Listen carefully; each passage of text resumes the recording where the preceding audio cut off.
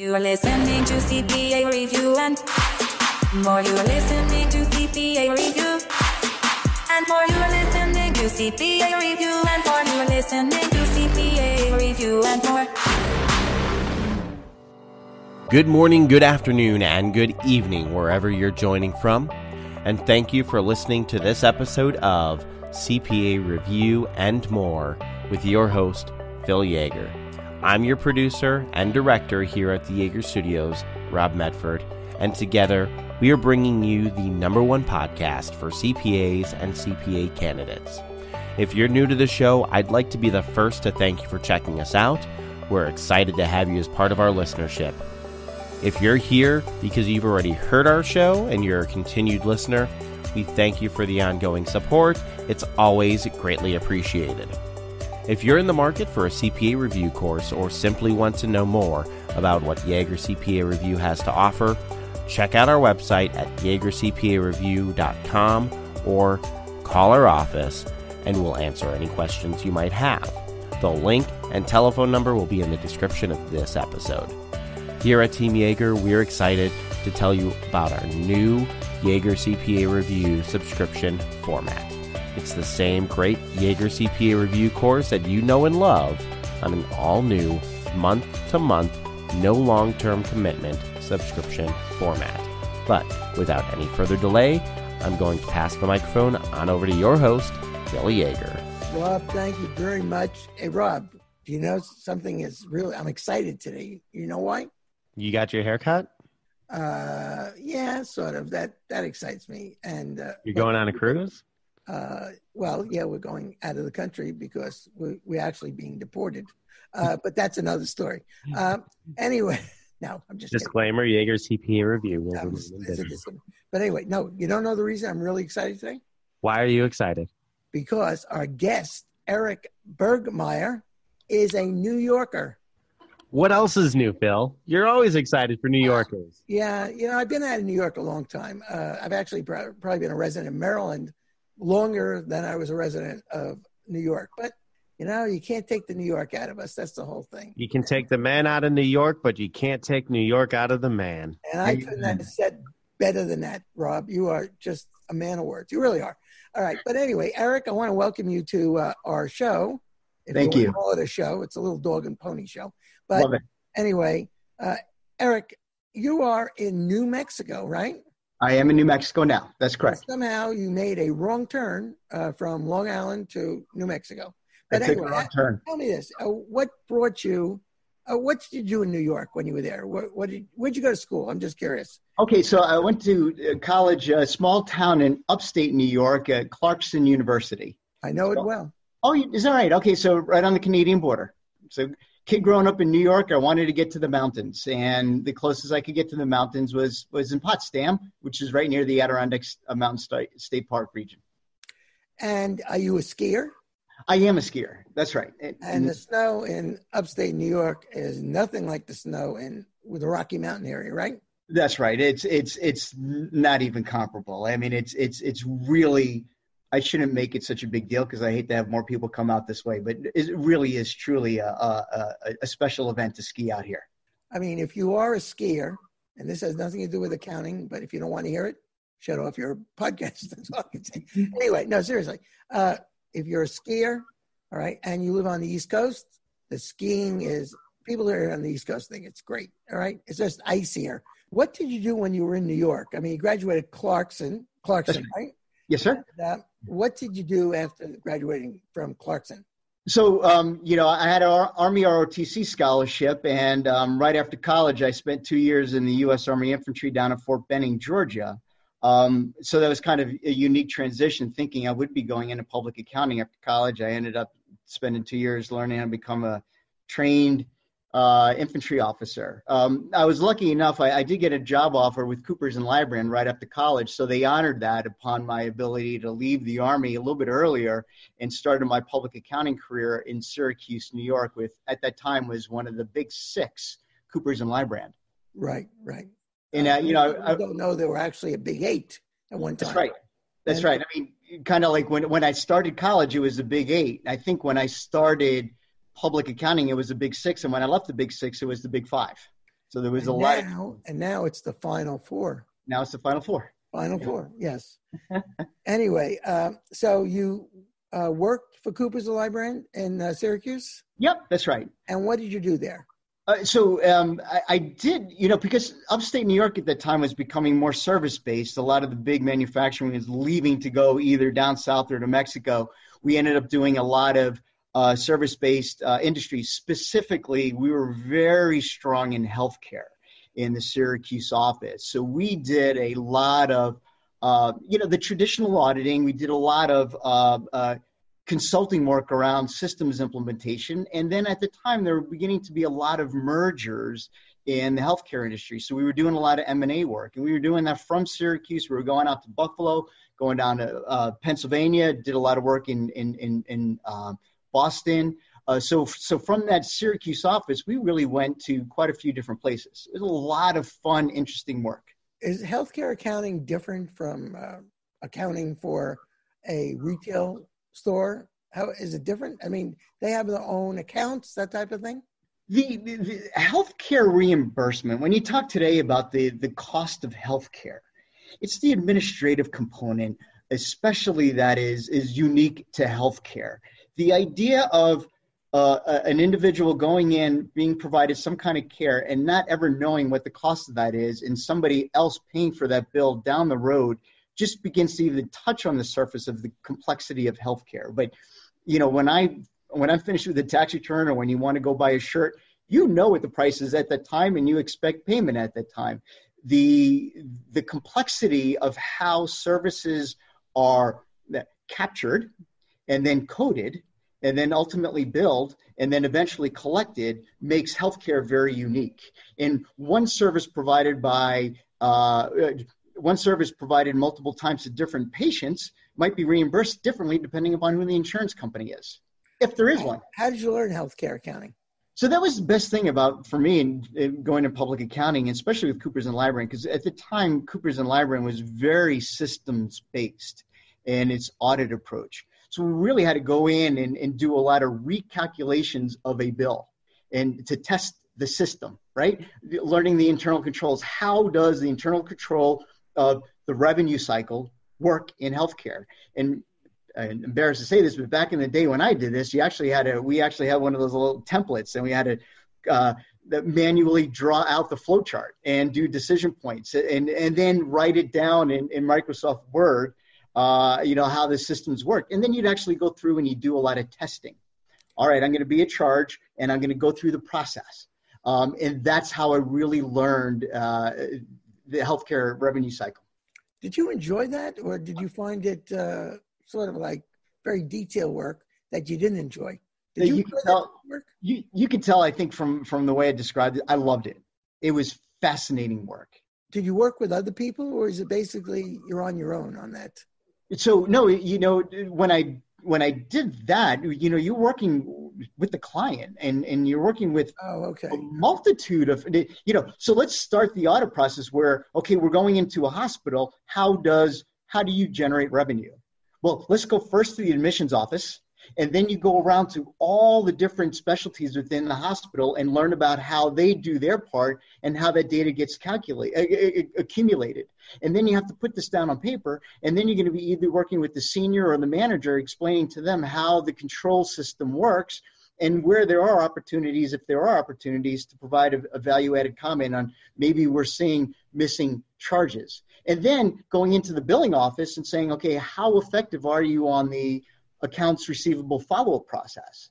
And where are you missing there? So you're talking with all kinds of people in the healthcare setting, sometimes even, the scientists, the phlebotomists, nurses and doctors, and then bringing that all back, getting that all together, and then working with the accounting team and making sure that the controls are reliable or they're not. Did that give you the training? Because you do CFO type accounting, and that's where companies, you're basically dealing with dentists, correct? That's correct. And they don't have a chief financial officer. That's right. And a lot of small companies don't. And yes. People like yourself hire themselves out as CFOs. That's and right. Do all the work as a CFO, correct? That's right. That's correct. How did you get into the dentists? Why do you like dentists? So, fast forward, there's a 20-year part of my career and then the last 10 where I've owned my own business. When I purchased this accounting practice 10 years ago, we were principally a tax practice. And the gentleman I bought the practice from, his wife was in equipment sales for dentists. Okay. So every time she furnished a new dentist, she'd ask the dentist, "Hey, doc, do you have a CPA?" And the doc would say, "Well, no." And he said, "Well, my husband happens to be a CPA. Why don't we connect you guys?" So when I bought the practice, the gentleman I bought it from had a whole a panoply of clients, but there was this little bit of dentists in there.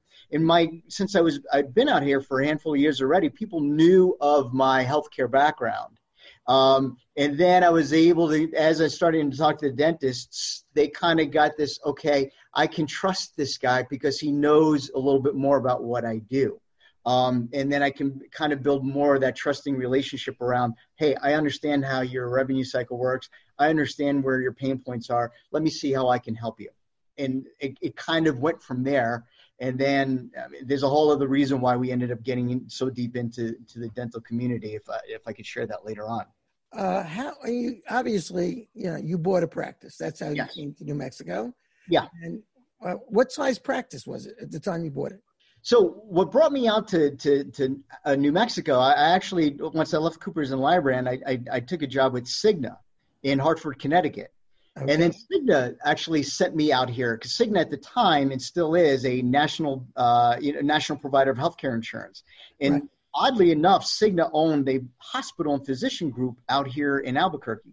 And it was kind of one of those things as they went through this aggressive expansion plan, they were buying things. And somewhere along the way, they ended up buying a health plan that had a massive hospital system associated with it. When I ended up working for Cigna, they saw my resume and saw that I had a lot of healthcare consulting in my background, and the delivery system up here was blowing up. And so they sent me out here. And that's kind of how I fell in love with Albuquerque. I came out on a whim and ended up staying. And I did a lot of other things out here. And then about 10 years ago, I said, I'm ready to do something on my own. And just so happened, the gentleman I bought the practice from, he was wanting to retire. And I would say, oddly enough, about 10 years ago to the day, I think is when we actually shook hands on a letter of intent with an effective date of January 1, 2010 to buy his practice. It's a small practice. How many, do you have employees or, is it just you? No, when I bought the practice, it was me and another person and a half. And today we're just shy of 10 people.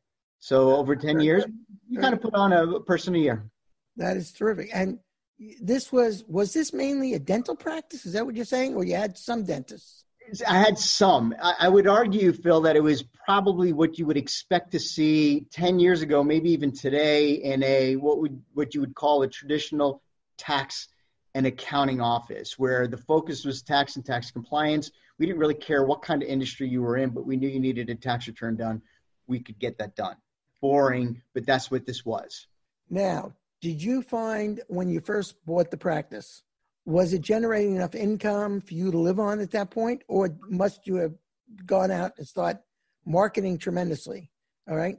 Did it generate enough revenue for you to live on at the time? Yeah, it did. And it to live, I don't want to say comfortably, to survive. We did okay. You are married, correct? What's that? You're married. I am. That's right. And does your wife work too? Yeah, my wife is actually a CPA. Is she? And we work together. Oh, she's your partner? She's my partner in the firm. She's the reason why I passed the CPA exam, to be quite honest. So, does she know you feel that way? Do you ever tell her that she's... I tell her that all the time. Yeah. Okay. Yeah. Because my wife and I, she's not a CPA, but she worked with me in this review business since it started. And this has been like 42 years. Yeah. So what we say is we've been married. We take the number of years we've worked together and multiply it by 2. We've been married 84 years. If that's the case, then we've been married 42 years.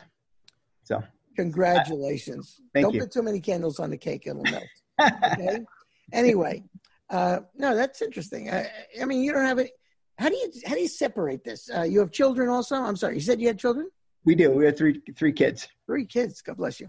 You didn't sneeze, but I give you a lot of credit. And do you find, obviously you have a business relationship. Yep. Does that come home with you? Yes. It does. I'm not going to lie. We don't check it at the door. And we try real hard. But what do you do at the dinner table? You talk about business all the time? I will tell you that my youngest knows more about depreciation in Section 179 than most adults do. If he's available, I could use a teacher in taxes. How old is he?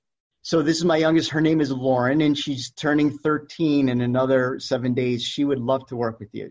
No problem. We get her. You know what? We'll enroll her in the CPA program, and we'll get her to take the exam. She'll be an early. We'll call her Lauren Hauser. You got it. All right. 13 years old. Very nice. Yeah. And what's the other ages? I'm sorry. What do you have? My oldest is going to be 17 and my middle is going to be 15. So I'm going to have 3 teenagers in about 2 weeks from now. Congratulations. And they're going to all be in college at the same time, huh? Yeah. It's going to be, well, I mean, they all know right now that I'm not paying for everything. And they do. I remind them all the time that I had an ROTC scholarship that paid for half of my college. I expect them to do something similar. Well, it's a good way of teaching them. Yeah. That they're not just entitled. You know? That's right. Yep. Yeah. So anyway, your wife came in and she came in with you right at the beginning, correct? I'd say she came in kicking and screaming. That's right. Now, you do marketing, correct? You do a lot of marketing. You do marketing you sell dental practices, correct? Yes, that we do that now as a part of all the suite of services we provide. Selling, brokering dental practices is now the newest thing that we do. So you must have a real estate license to do that. Am I correct? You do not need to have that in the state of New Mexico. Only a few states require that. But New Mexico and Texas are not 2 of those states. But how, on your practice itself, stepping away from the selling of dental practices, how do you market your accounting practice? We do a lot of speaking engagements locally. We set those up in restaurants. We partner with bankers. We partner with supplier reps. We partner with equipment reps. We partner with financial planners. Just other groups that are interested in getting in front of dentists as well. We usually have, timely subjects about, the changes in the tax law. I love what the government is doing because it keeps me first and foremost in everybody's mind. Every year there's something new in the tax law. Obviously, the Tax Cuts and Jobs Act of 2017 was extraordinary in the amount of changes. So I did that presentation about 7 times last year in different venues, and I'm usually picking up a client every time we do that. Who did you give that presentation to, and how did you get those people to come to the presentation? So it's done to dentists. Okay. It's presented mostly to dentists, and we offer them light hors d'oeuvres and wine to meet us on a Thursday evening after their last day of work, and that's usually what we do. I'm also invited. New Mexico, as well as every state, has a dental association, and each one of our dental association has regions. So there have been other regions within our association that have asked me to come speak to them on their annual conferences. So, and it's kind of building that network, Phil. Since I know so many people in the supply community, they're always out and about, and they're always talking to people, and they say, hey, if you ever need a speaker, Eric Burgmaier, somebody we recommend you bring on. I don't charge for that, and sometimes when I am traveling out of, since New Mexico is a big state, the associations will pick up my travel costs and my lodging costs, but I do the presentation for free. Well, you have to, that's the way you build up any business. You got to give things away free, and that builds up business. It really does. It builds up, our business. We give away different things for nothing, and there's nothing wrong with that. Great. No, we've found when we are really successful in bringing on new clients, it is usually days after a presentation, because usually at that night of, somebody's got questions and their CPA is not advising them enough. Maybe their CPA is more that traditional once-a-year guy. Their bookkeeper doesn't know anything about the tax law. So as we're talking to them, they really get engaged and like, Eric, I'm just not happy where I'm at. I like what you're talking about. I like how you serve clients. Can I call you tomorrow? And that's usually what happens. And we typically pick up a monthly client thereafter. And do you have a question and answer period? Yep. Okay. Yeah. I would, since you get their names, and they don't have any problem giving you the names and email address or whatever, or phone numbers. No, they do that. Okay. Therefore, and, I know today a lot of people just want to use emails. Write them a letter, and just if you don't hear from them again, send them another email. Well, if you send them an email, you should say, "I'll call you in 10 days." All right. And once again, you're telling them why you're calling them, right? You want to find out if they have any questions. And then when you call them, if they, they should want to talk to you. You're not trying to sell them life insurance. So they should want to talk to you. And also by talking on the phone, I'm enjoying speaking with you. I'm sure they will enjoy speaking with you. You're a very nice person. And now I don't know how your wife is. Is she nice also? Don't tell her I asked this. No, how would you rate your wife on, is she a people person? I guess that's what I'm asking. Yeah, she is. I mean, we're kind of a rather unique CPA team. I don't think people would normally think when they talk to us that we would both be CPAs. She was a cheerleader in high school, to give you kind of the idea of who she is, and still has that very cheerleading kind of mentality in the office. Everybody loves her. They tolerate me. Well, you need a cheerleader, all right, to keep people motivated. Oh, yeah. Where'd you meet your wife? In New Mexico? No, I met her at Coopers and Lybrand. Oh, in Syracuse. Yeah, in Syracuse. Yeah. Yeah. Yeah, we, she was a year too, luckily for me, because I was in the infantry for 2 years, and then I came in, and then she had graduated college, and then so she was a year behind me. So we were kind of close in the classes, if you will. And I was really struggling to get motivated on studying for the CPA exam. And she was so determined, and I was too, but it was great that we kind of connected and started our love affair, if you will, studying for the exam. I don't know. Actually, we've had many people who've had love affairs by studying for the exam. Really? No, actually, I'll tell you something. This is a true story. Back in Washington, D.C., when we used to run live courses before they changed the exam to computer-based, and one part at a time. So we ran live courses. Now, our course went 4 months, 5 months in some cases, and we had probably about 5 or 6 couples that met each other in that class and got married. Perfect. Yeah, we were like the love connection of Washington, D.C. Now, for those who are a little younger, you don't know that show. Oh, no, wait a minute. It was on with Andy Cohen. But anyway. You're right. So the people always said, "Phil, I owe you 2 things. I passed the exam as a result of this course, and I met my spouse." Yeah. And I got invited to 5 weddings. But it's interesting how we were, we always said we were part of helping these people get together. I really enjoyed the relationships. We, with the live course, we had the relationship. All right. That's what I think is wrong with the internet. You lose your for sure interpersonal skills. But anyway, that's another topic. Now, what made you go? You went for another designation called a CFA, not a CFA, CVA. What does the CVA stand for? Certified Valuation Analyst. Now, why did you go for that? Here it is. You're selling dental practices. You have an accounting firm. All right. Were you going to add on another area, evaluating businesses? Yeah. So the CVA came way ahead of selling dental practices. The AICPA has their own designation. It's called the ABV, Accredited Business Valuator. Right. I would just say that the CVA, which is administered through NACFA, the National Association of Certified Valuation Analysts, in my opinion, just had way better marketing, because I just got stuff from them all the time. And I didn't really know that the AICPA had a valuation designation. I probably would have potentially gone for theirs. But I kept getting all this great literature from NACFA, and they had a conference to do the training in December in Vegas, and it was a perfect time. It was, right before, it was after the holidays, before tax season really started. It's perfect dead time. So it was a 6-day course, and they were long days.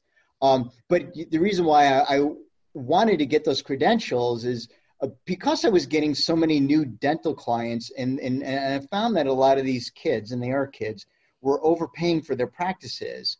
I wanted to try and help them make sure that before they bought the practice going forward, we did the appropriate due diligence, and I could tell them from a level of certainty and confidence whether or not they were paying the right price or not. And I really didn't know how to do valuations previously. So that's why I went to the program. Dentists would come to you who were not your clients. They would come to you you would value their practices. I didn't follow that. Oh yeah. So a lot of times what would happen was, a young kid would buy a practice, and it would be financed through Bank of America or Wells Fargo. And they said, okay, now that you're set up, because in New Mexico and maybe parts of Texas, we've got a CPA we work with. We recommend you work with Eric Burgmaier. Now that you have a business, you got to worry about payroll. You got to worry about paying taxes. So now go to Eric for that stuff. And then they come to me, and then now they're indebted way beyond what the business would cash flow for, in addition to the student loan debt. And the banks know how to value, and they don't really care how much of a salary the kid takes. I mean, they do to some degree. But I always found that the brokers on the front end of this always overvalued the practice, obviously to the benefit of the selling doc. And then these kids find themselves a year later swimming in so much debt that they barely can survive. And I said, what I want to do is get in front of that process and then do the due diligence and then give them kind of the blessing that this practice is valued correctly in light of the information presented to me. So it's before they buy the practice, you want to value it, versus after they buy and then they come to you and you tell them that they overpaid. There's nothing really they can do. Right. That's right. Other than grow the business. Now you got to grow it. You got to grow it faster than you even thought humanly possible, because we need more cash flow to the bottom line. Yeah. Who sends you a lot of business as a CVA? Who refers you business on that? Mostly the bankers. And you've established, is Albuquerque a small? I mean, I know Albuquerque, but is it that small that everyone knows each other, or? I think when you look at where we are in terms of population, I think we may be 30th in the country in terms of size. So, when you think about Houston, Chicago, LA, and New York as super giant cities, and then we somehow make the top 30. I mean, the top 30, we're less than 800,000 people. We're still big. Not everybody knows who I am. I'd love for everybody to know who I am. But, we do a good job of being in front of the bankers as much as possible, so they always remember who we are. How did you get these bankers? Did you give presentations to them, or how did you get them so that they would refer you this business? It did start that way, presentations. What do you do? You send out, how do you approach a bank? If you want to try to get them to be a feeder to you as far as this type of work. Right. It's actually for me, it's easy because they want to be in front of me first. The lending to dentists is at a really frenetic pace, and banks want to give dentists money. Their default rate is is the second lowest of all industries out there. And since they know that I've already established, a reputation in town as being the dental CPA, they're more interested in getting in front of me, pitching their terms, than I am needing to get in front of them. I think to answer your question initially, about 7-8 years ago, I reached out to one of the largest dental suppliers in the country, and they have a big office here in Albuquerque, Patterson Dental. And I met with the regional manager.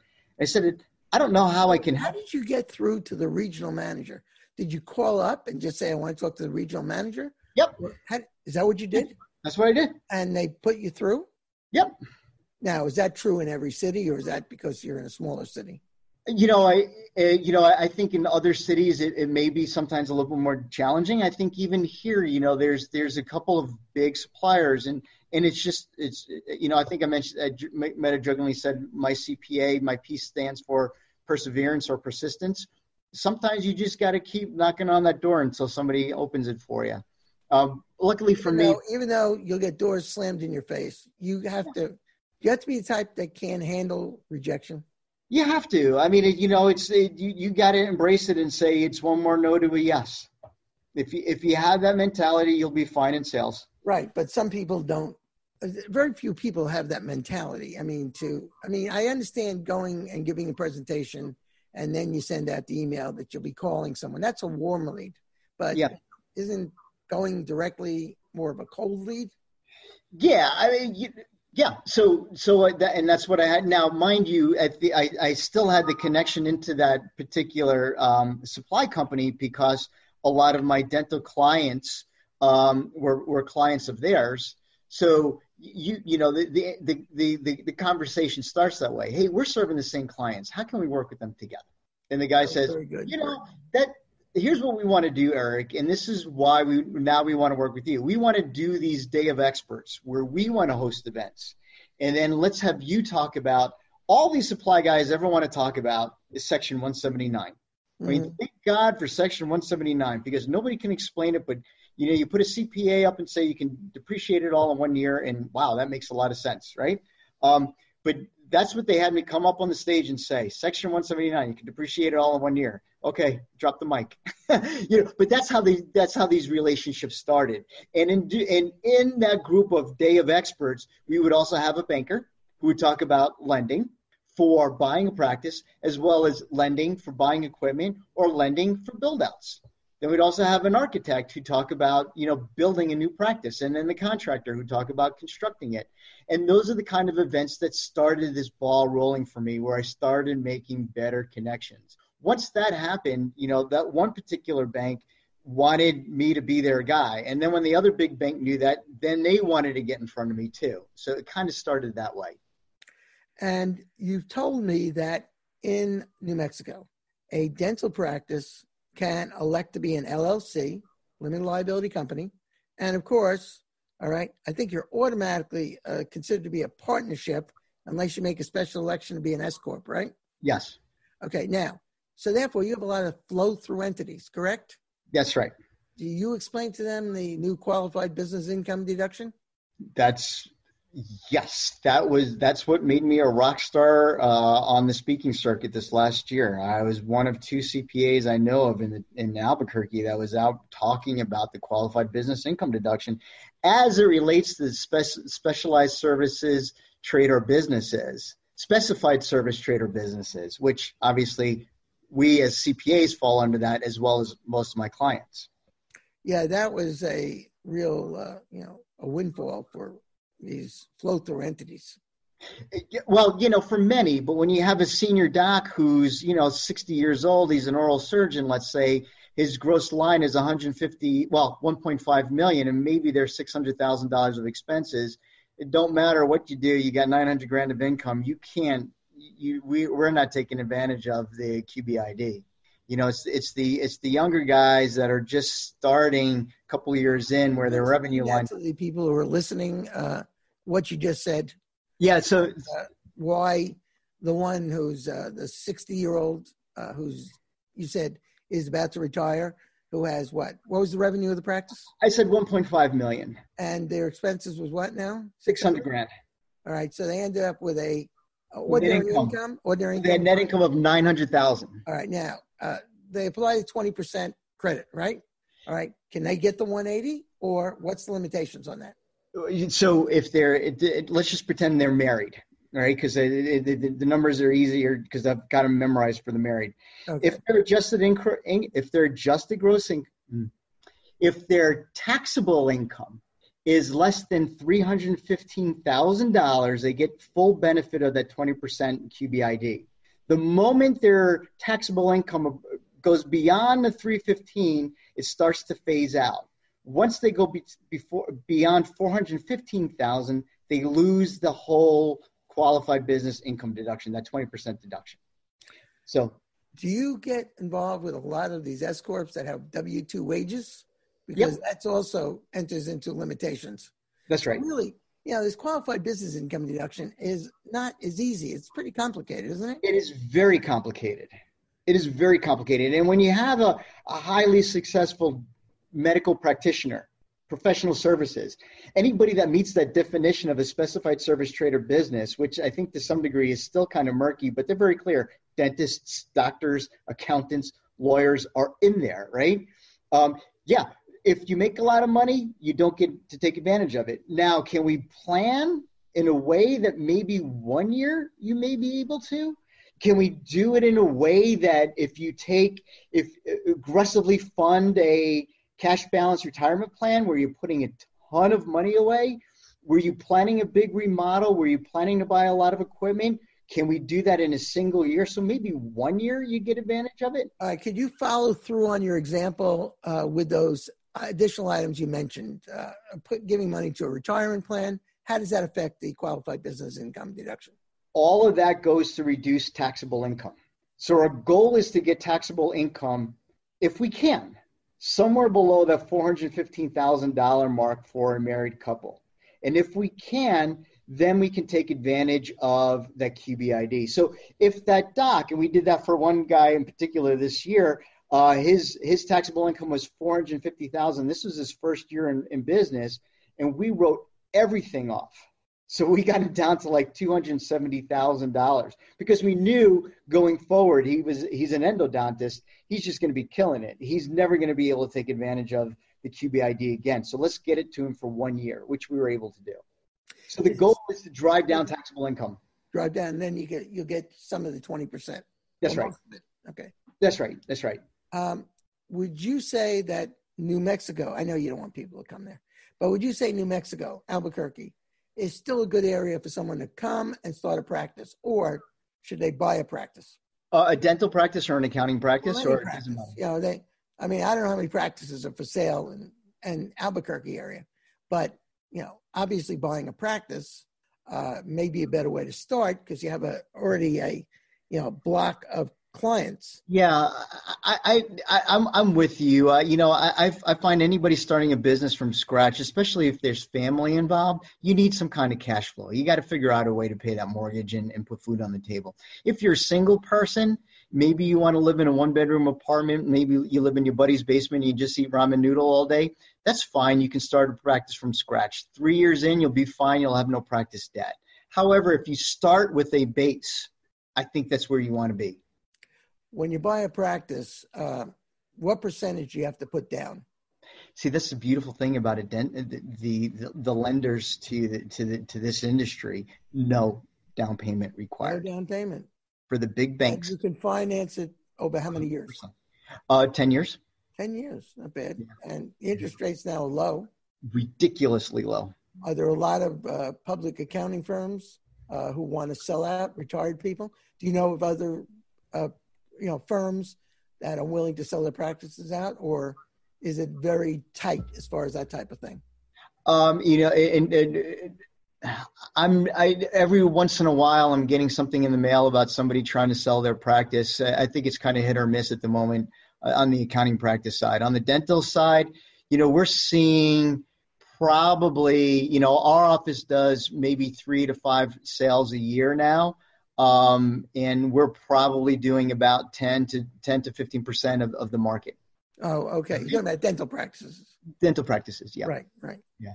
Well, one other thing that was listed here, I just want to discuss with you. You say you have spent 2 terms as president of the New Mexico chapter of Healthcare Financial Management Association, and you are currently establishing an education committee dedicated specifically to the issues faced by the rural healthcare facilities in the state of New Mexico.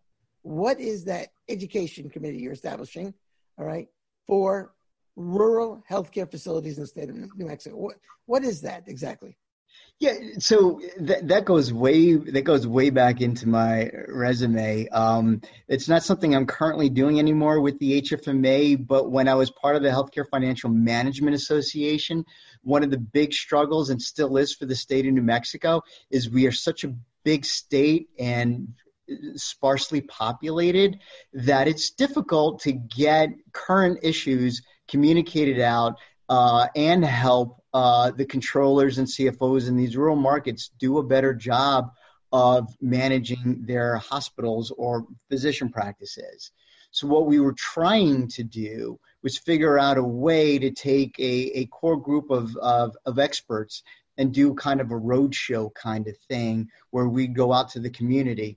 It was very difficult to do because you can imagine bringing a whole group of people out to a teeny tiny town to educate 3 or 4 people. You really can't do that for Right. a long period of time. It still is an issue today, and I do work with rural facilities still in a CFO capacity. I'm finding more often than not, they're wanting to come here to Albuquerque from the rural locations.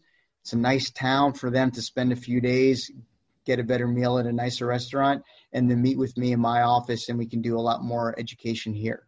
Now, you hold monthly education events in Albuquerque, and you call them Doc Spot? That's right. What is that?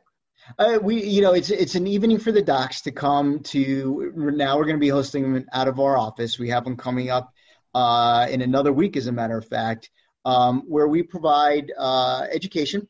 This one coming up is debt restructuring and how that may benefit a doc if they're overburdened with debt. Today, again, with rates so low, depending upon when they did take on either practice note, education note, equipment notes, is there an opportunity today to reconsolidate that debt? That's this upcoming presentation. We reach out to all of our clients, and then usually we have some of our clients and prospects show up for that kind of thing. Is there, let's assume you have other people who have clients, dental practices. You would have no problem if other CPAs contacted you, and would you do a client with them if they can't do the expertise, but they can get the clients? Oh, sure. All right. So if you're a CPA out there, or not even a CPA, you're a public accountant, all right, and you are picking up, you're picking up dentists, but you really don't know it. You don't want to start doing the work unless you know what you're doing. So what do? Here's a person, Eric Burgmaier, who's been in that field for years. I'm sure he had no problem, working with you on that client. Hey, he would make money. You would make money. So how would they get in touch with you, Eric, if they have something like that? Yeah, you can. If my name is going to be spelled out for them on the podcast, it's easy to find me on LinkedIn. For starters, would be the easiest way. Eric, once again, if you have any questions for Eric, his name will be on the, Rob, where do you show his name? We put it in the description with a link to the LinkedIn profiles. And let me just say, I would recommend Eric if you need any help. Phil, honestly, one of the things I do want to do in these next 10 years is become more of a consultant to other CPAs who have clients that are exiting the profession.